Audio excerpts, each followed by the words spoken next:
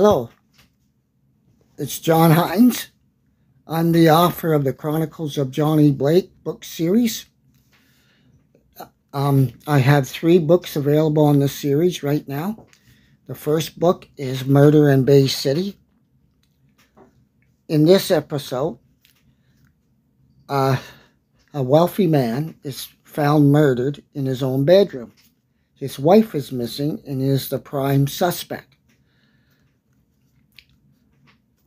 Questions come to mind. Did she murder her husband? Was she framed? And who is this other? Question mark. Find the answers to these when you read the episode. The second episode is Bay City, Murder on the East Side. In this episode, someone in Bay City is murdering young, small, blonde-haired girls. The suspect is a young man, all dressed in black, complete with a hoodie and dark glasses. In other words, he's unrecognizable. You can't tell him differently from anyone on the street.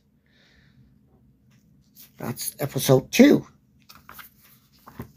In episode 3 is Kidnapping in Bay City. In this episode, a young boy from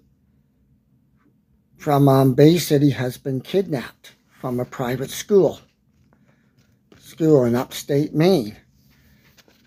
After many failed attempts to bring the boy home, Janet Harrington, the boy's mother, hires Johnny Blake to bring the boy home. Johnny, in turn, sends young Jimmy McNeil and Paula Peters to the boys' school to investigate undercover. In this episode also has a bonus episode in it, which combines all 3 of the books together and kicks off the next episode, which is Vanished. What does a transplant doctor do to get his donors? Don't miss episode 4.